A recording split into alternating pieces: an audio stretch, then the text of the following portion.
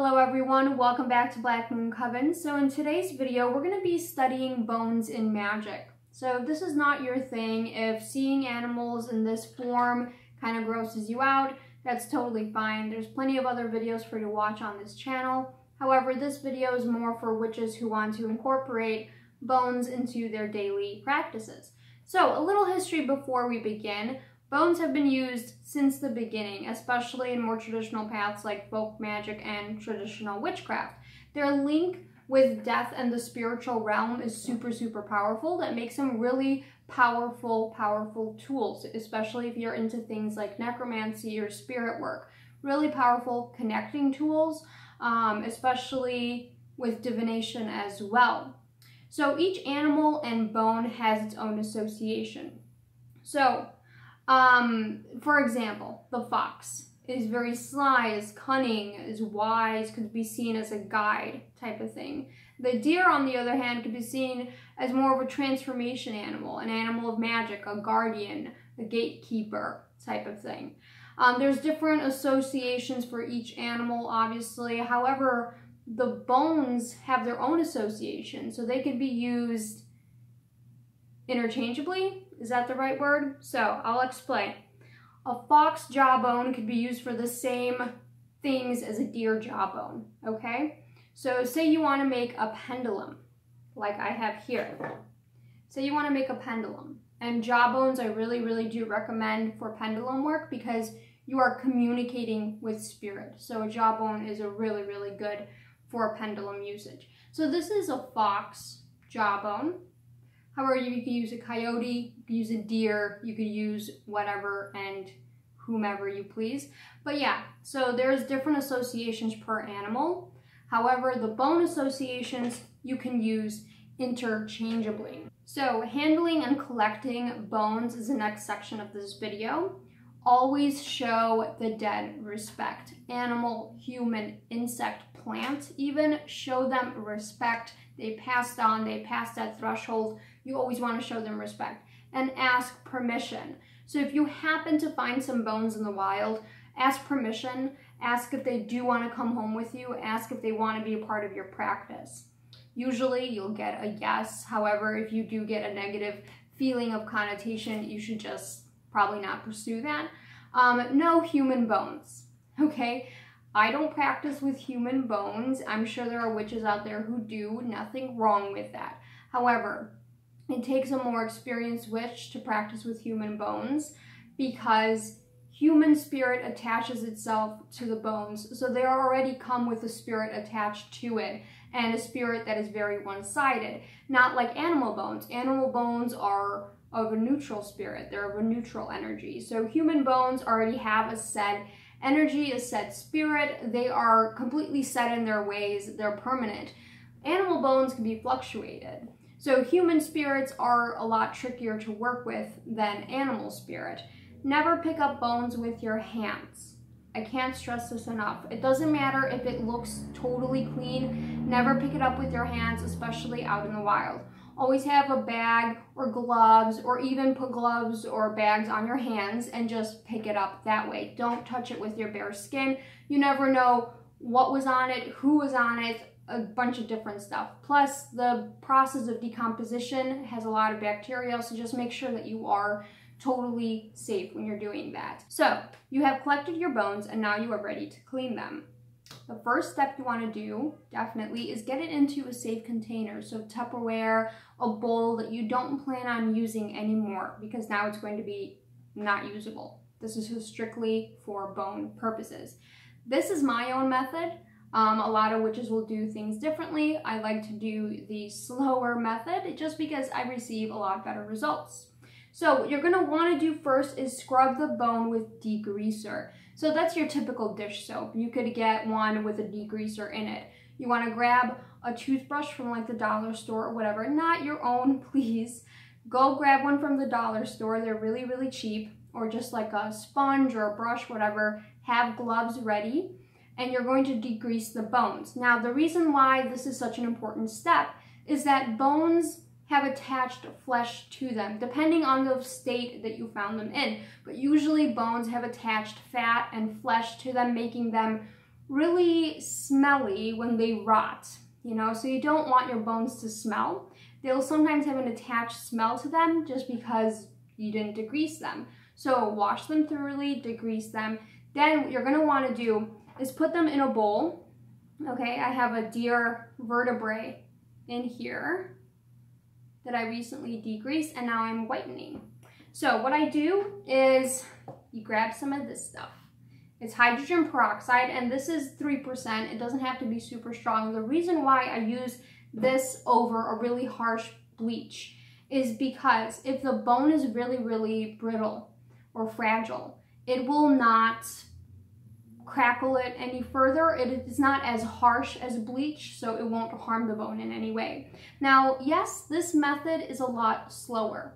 It could take a week up to 2 weeks, depending on how big the bone is, but it will eventually be white. You just have to keep doing it, keep changing out the water, and this stuff's super cheap. It's like 98 cents a whole bottle. So that's totally fine, but make sure that you are changing the hydrogen peroxide every time and refilling it again, just so it could clean itself out more and more. Make sure you're flipping the bone around, so on and so forth. So like I said, this is a slower method. However, I like to do things like that just because it's not as rushed. That's just me. But yeah, I have received great results doing this, and that's just my own little method. So, working with bones. Okay, this is something that I have newly kind of explored in my path. I have always kind of been attracted to bones and skulls and things like that, but as far as working with them in my craft, this is something not new, but yes, I am newly exploring this. So working with bones, always respect the dead. Don't have to tell you twice, but I did. Respect the dead. Doesn't matter if they're already in your home and you have the bones. Please respect them. Don't drop them. Keep them safe. Put them in a nice pouch. Whatever you plan to do with them, respect them. Don't desecrate them any further. You know, you are holding a piece of this animal's soul, a piece of their spirit. So just be very, very careful with them. Be very, very, very respectful. So respect that every bone is a representation of that animal, and all animals are connected to the divine. So all animals have a spirit. All animals have a soul. That's just what I believe. So each bone that I possess has a part of that animal's soul, a part of that animal's spirit, and it's very important to respect that.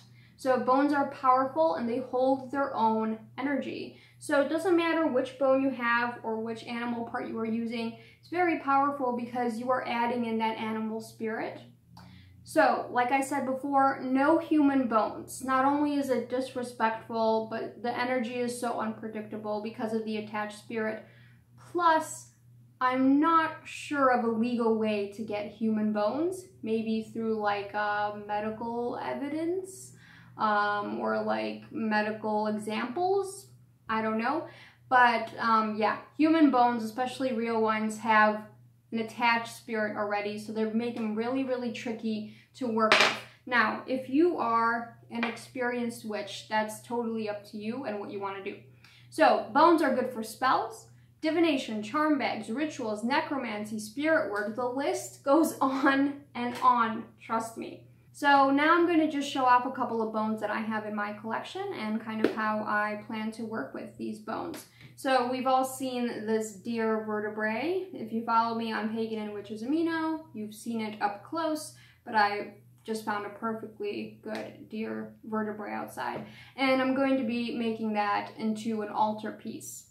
So, and right here, you guys probably also seen this, but this is my fox jawbone pendulum that I use quite frequently now, and I've gotten quite great results. I painted these Slavic runes on them for spirit and knowledge. So this is a handcrafted pendulum made out of a fox jawbone for spiritual communication. This is interesting. This is a spirit charm. I've also featured this on Pagan and Witches Amino. But here on the bottom are raccoon teeth, a mandrake root, some of my hair, into a spirit charm. Now, these spirit charms help you link yourself into the spiritual world. So when I wear this, when I meditate, I want to contact spirit. So it's kind of like a key sort of thing. I guess you could think of it as a key to the other threshold, to the other side. So very powerful, very cool little raccoon teeth. Raccoons are also associated with the spirit world really heavily. So here I have some teeth. I don't know if you can see them, but I have some teeth that I've extracted from this fox jawbone, just because they were loose already and I didn't want them to fall out. So I extracted them, and I'm planning to use them in little charm bags or other little things. These next two items I got from another fellow witch, Jen, the taxidermy witch. Thank you so much. So this is a chicken's foot, taxidermy chicken foot. And she makes these on her Etsy site. Amazing, amazing looking ones. And I got this awesome leathery looking red one. It's so great. Now, in traditional magic, these can be used for cleansing. It can be used for spreading smoke around. It could be used just for cleansing yourself, cleansing your space. I keep it on my altar because it's such a good cleanser there. I love it. And I also have some snake skin from Jennifer, which I have a whole bunch. And if you followed me on Witches and Pagans Amino, you know that the day of the snake in Slavic paganism just passed, so I had this on my altar, and I'm really thankful to have that. But snakes are great for like protection or any truth spells or anything like that, so I have a lot of snake skin that I could use, and the feeling of it is just so weird. It's almost like nice. It's kind of weird. So anyways, that is my bones in witchcraft video. Hope everyone liked it. Hope everyone got a little bit inspired to use bones in their practice. If not, that's totally okay. If you're here just to gawk at different bones, that's totally cool too. So follow me on all my social media. Follow me on Witches and Pagans Aminos. Definitely join the coven and subscribe if you have not done so already. And until next time, I will see you guys.